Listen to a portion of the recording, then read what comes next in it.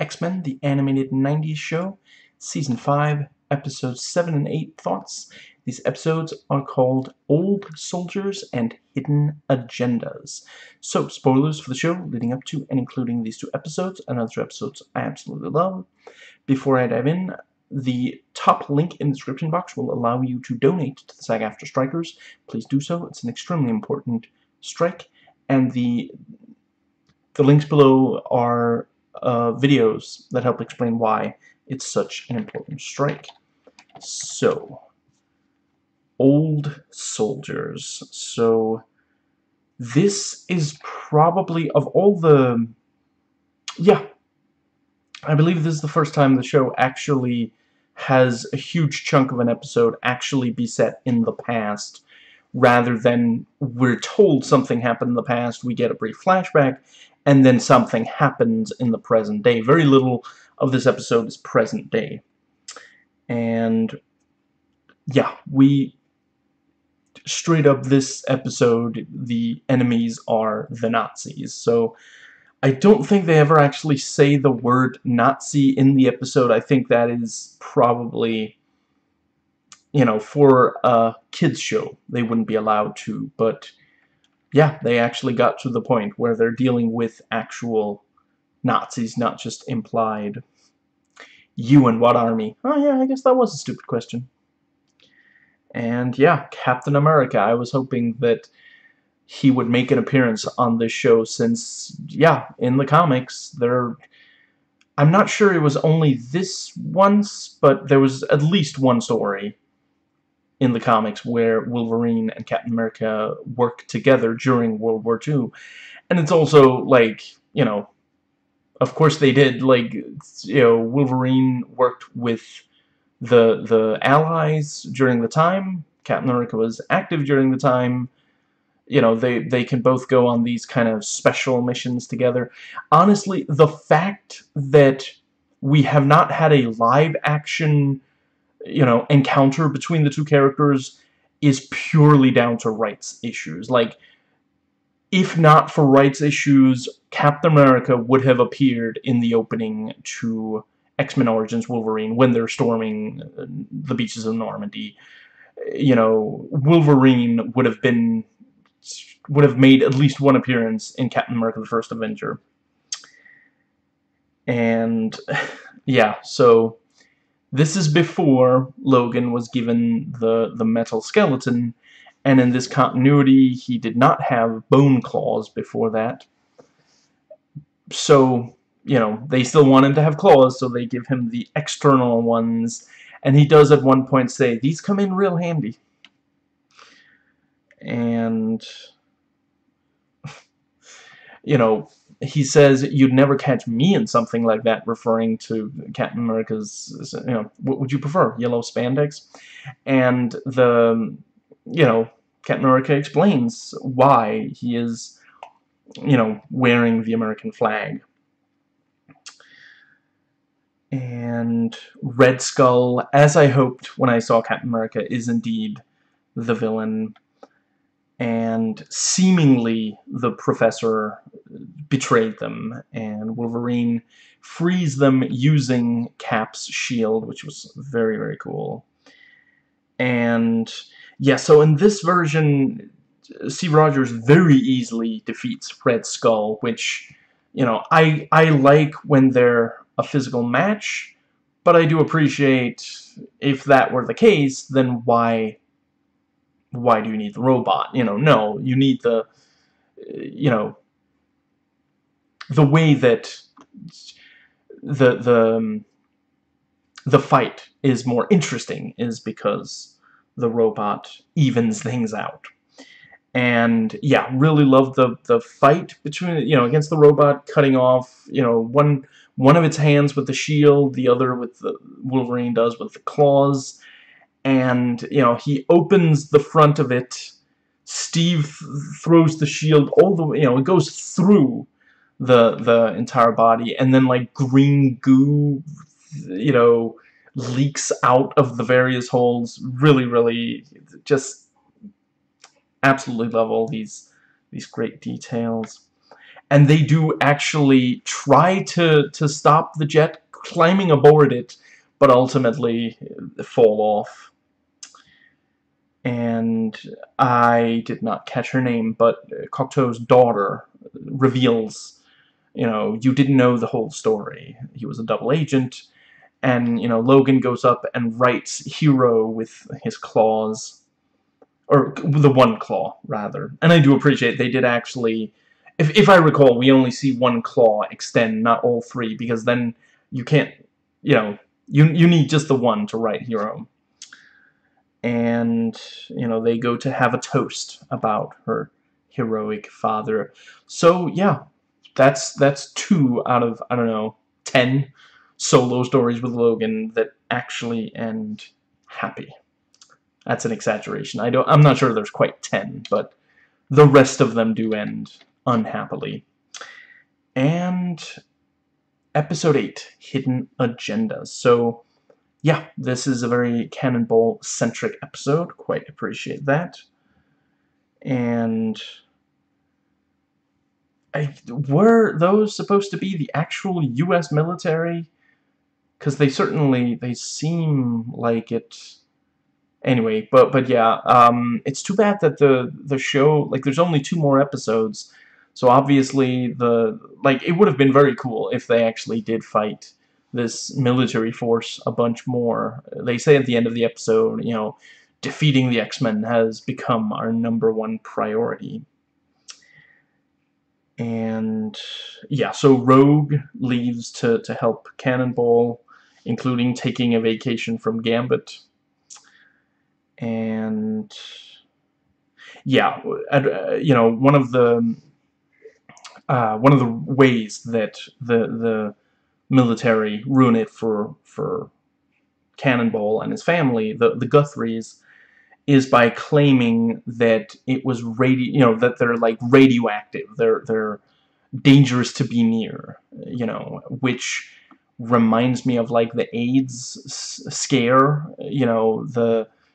A number of people thought that you could be hurt by being near them, by touching them, and that's just not true. And this is sadly something that Reagan, he was happy to spread that misinformation, while, the late great Princess Diana actually fought back against that. And I appreciate the detail that, like, so the militaries try to manipulate adults who are living in this, small town by saying, the Guthries are a threat to, your livelihoods. And when manipulating the teenager, it's like, dude, that guy, he made out with your girlfriend, and that's the thing that sets that kid off, that's sadly accurate. I don't know why Rogue is not covering her hands and arms. Like, I don't mean, I realize that sounds, if you don't know about her powers, that might sound, like, prudish or something, but, like, I feel like it's just prudent to cover skin if skin-to-skin contact hurts people, but, just... And later in the episode, she, like, touches Remy's face, seemingly also without... Or wait, was she touching the part that's covered by that black part of his skin? I guess maybe so. Anyway, I wonder if it was like an animation goof. And yeah, I like, Gambit points out, oh, come on, this is way too easy. Either, I guess I'm being set up. Oh, crap, just, yeah. And I did like seeing Cannonball scare the kids who were bullying him. He didn't hurt them, he just scared them. And Xavier put people to sleep faster than an economics lecture. That was quite a good, and he does point out, he doesn't like to use it, but when needs must.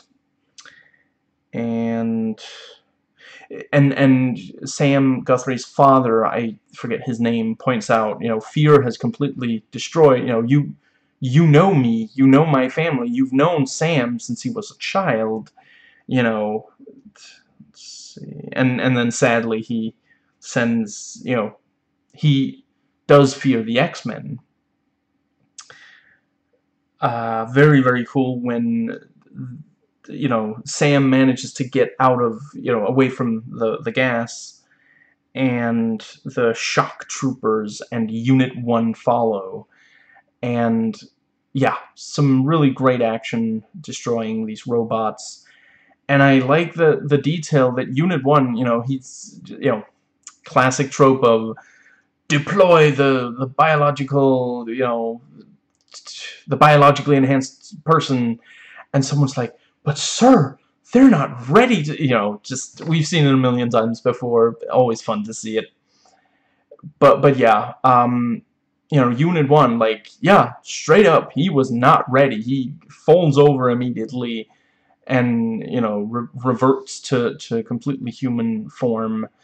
And I feel like there's definitely, not that exact thing, but, the military will sometimes completely over, they'll do something that is not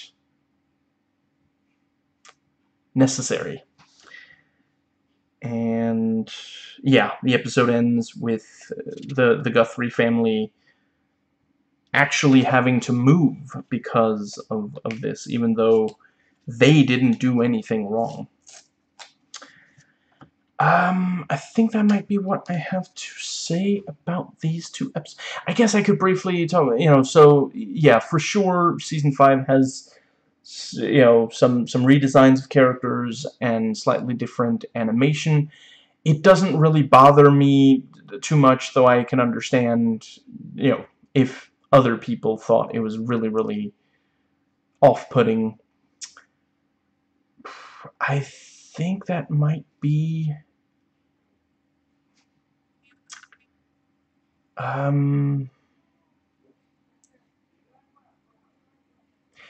Right, actually, yes. So the whole thing with Cannonball, it really does well at criticizing the aggressive attempts at, like, hold on, what's the word? Like, military recruitment of young people, and actually, I think, let's see, I believe Cavernacle has done really great. Well, maybe not.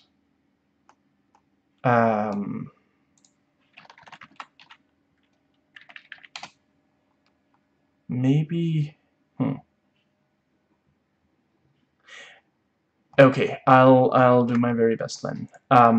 So yeah, the American military struggles sometimes to recruit, and it is, they get very, very deceptive, claiming, just, yeah, straight up making false claims to they manipulate numbers to make it sound promising.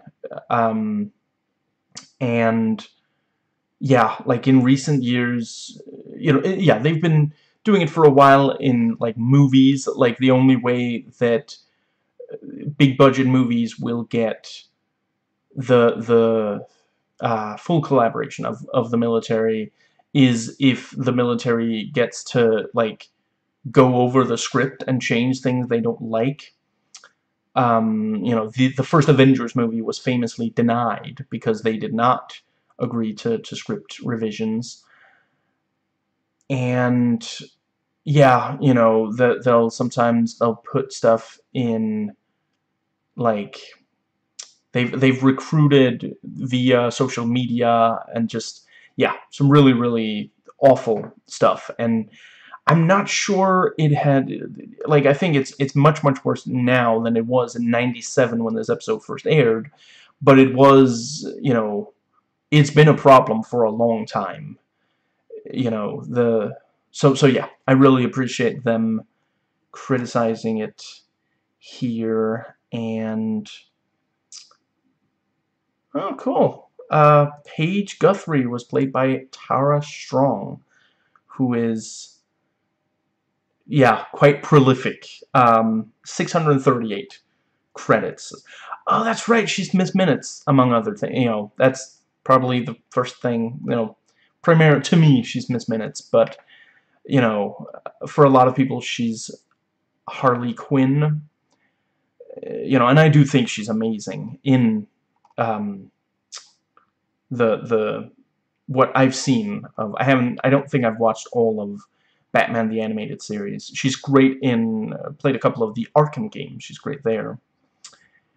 Anyway, I think that might be everything that I have for these 2 episodes. So, catch you again tomorrow for the last 2 episodes of this run, at least. You know, thankfully, Disney Plus is working. You know, Marvel is working on making, you know, at least one new season for Disney Plus. But yeah, the last 2 episodes will be tomorrow. I'll cover tomorrow, which is probably also when I'll do the review. Tomorrow or the day after tomorrow. And yeah, the last 2 episodes are Descent and Graduation Day. So until tomorrow, make mine Marvel.